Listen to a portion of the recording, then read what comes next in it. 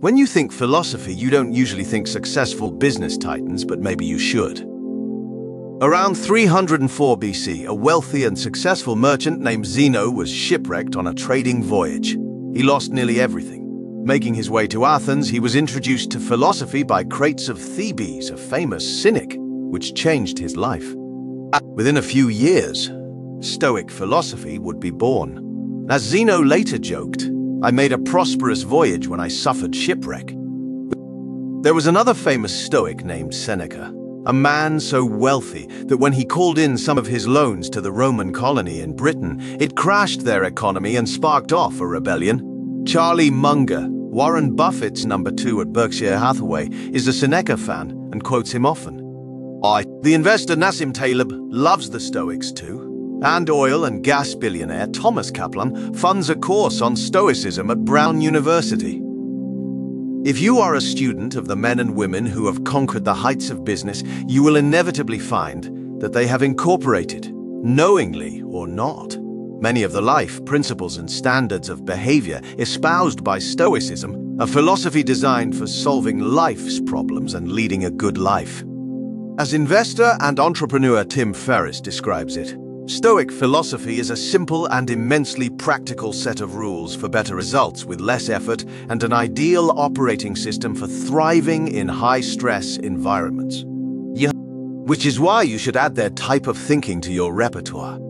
Below are 7 exercises in Stoic thinking taken from my site, The Daily Stoic and thedailystoic.com's daily email, that will help you reach the heights of success, both in business and, more importantly, in your personal life. 1. If you want to learn and succeed, be humble. Throw out your conceited opinions, for it is impossible for a person to begin to learn what he thinks he already knows. Epictetus, Discourses 2.17. 1. Of all the Stoics, Epictetus is the closest one to a true teacher. He had a school. He hosted classes. In fact, his wisdom is passed down to us through a student who took really good lecture notes. One of the things that frustrated Epictetus about philosophy students, and has frustrated all college professors throughout history, is how students claim to want to be taught, but really secretly believe they already know everything.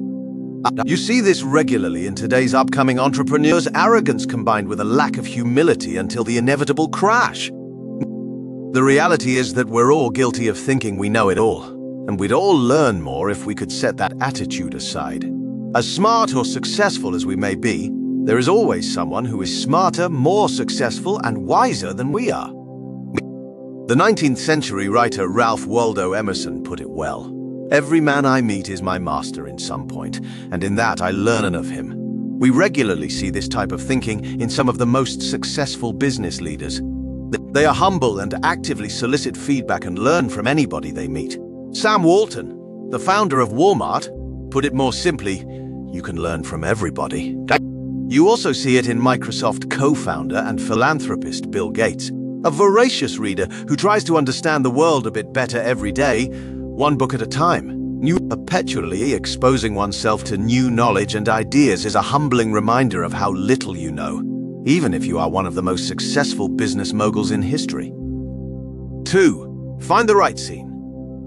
Above all, keep a close watch on this, that you are never so tied to your former acquaintances and friends that you are pulled down to their level. If you don't, you'll be ruined. You must choose whether to be loved by these friends and remain the same person, or to become a better person at the cost of those friends. If you try to have it both ways, you will neither make progress nor keep what you once had. Epictetus, Discourses 4.2.1. 4.5. The late motivational speaker and author Jim Rohn's widely quoted lines, "You are the average of the 5 people you spend the most time with." Rohn advised young writers and entrepreneurs to find their scene, a group of peers who push them to be better. This may remind you of your parents warning you when you were caught spending time with some bad kids. Remember, you become like your friends, one of the philosopher Johann Wolfgang von Goethe's maxims captures. It better? Tell me with whom you consort, and I will tell you who you are. And if these examples are not enough, here is a quote from Berkshire Hathaway CEO Warren Buffett, arguably the most successful investor of all time. It's better to hang out with people better than you. Pick out associates whose behavior is better than yours and you'll drift in that direction. Or here is one of the most tenacious and strategic CEOs today. Amazon's founder, Jeff Bezos. Life's too short to hang out with people who aren't resourceful. Consciously consider whom you allow into your life. Not like some snobby elitist, but like someone who is trying to cultivate the best life possible. Ask yourself about the people you meet and spend time with. Are they making me better? Do they encourage me to push forward? And do they hold me accountable? Or do they drag me down to their level? Now, with this in mind, ask the most important question. Should I spend more or less time with these folks? Remind yourself of one of investor and author Nassim Taleb's rules in life. Avoid losers. If you hear someone use the words impossible, never, too difficult too often, drop him or her from your social network. 3. Ruthlessly protect your time. All the geniuses of history to focus on this single theme. They could never fully express their bafflement at the darkness of the human mind. No person would give up even an inch of their estate, and the slightest dispute with a neighbor can mean hell to pay. Yet we easily let others encroach on our lives. Worse, we often pave the way for those who will take it over. No person hands out their money to passers-by, but to how many do each of us hand out our lives? We're tight-fisted with property and money, yet think too little of wasting time, the one thing about which we should all be the toughest misers. Seneca, on the brevity of life. Today there are endless interruptions in our days. IO calls, emails, visitors, unexpected events. American civil rights leader Booker T. Washington observed that the number of people who stand ready to consume one's time to no purpose is almost countless. It is no surprise that a lot of us can't get any work done. A philosopher and a business leader, on the other hand, both know that their default state should be one of reflection and inner awareness. This is why they so diligently protect their personal space and thoughts from the intrusions of the world. They know that a few minutes of contemplation are worth more than any meeting or report. They also know how little time we're actually given in life, and how quickly our stores can be depleted. The difference between successful people and really successful people is that really successful people say no to almost everything. Because when you say no, you're protecting your time and your energy to focus on the big and important items in your life. Seneca reminds us that while we might be good at protecting our physical property, we are far too lax at enforcing our mental boundaries. Property can be regained. There is quite a bit of it out there, and some of it still untouched by man. But time is our most irreplaceable asset, and we cannot buy more of it. We can only strive to waste as little as possible. Today, when other people and events try to steal time from you and your work, remind yourself of what the founder of IK, Invar Kamprad, has observed. You can do so much in 10 minutes' time. 10 minutes, once gone, and it are gone for good. Divide your life into 10-minute units and sacrifice as few of them as possible in meaningless activity. Tidawaz Ma. At 4. Never do anything out of habit. So in the majority of other things, we address circumstances not in accordance with the right assumptions, but mostly by following wretched habit. Since all that I've said is the case, the person in training must seek to rise above, so as to stop seeking out pleasure and steering away from pain. Juttle, to stop clinging to living and abhorring death. And in the case of property and money, to stop valuing receiving over giving. Musonius Rufus, Lectures 6.25, 511. A worker is asked, "Why did you do it this way?" The answer is, "Because that's the way we've always done things." This response frustrates every good boss and sets the mouth of every entrepreneur watering. The worker has stopped thinking and is mindlessly operating out of habit.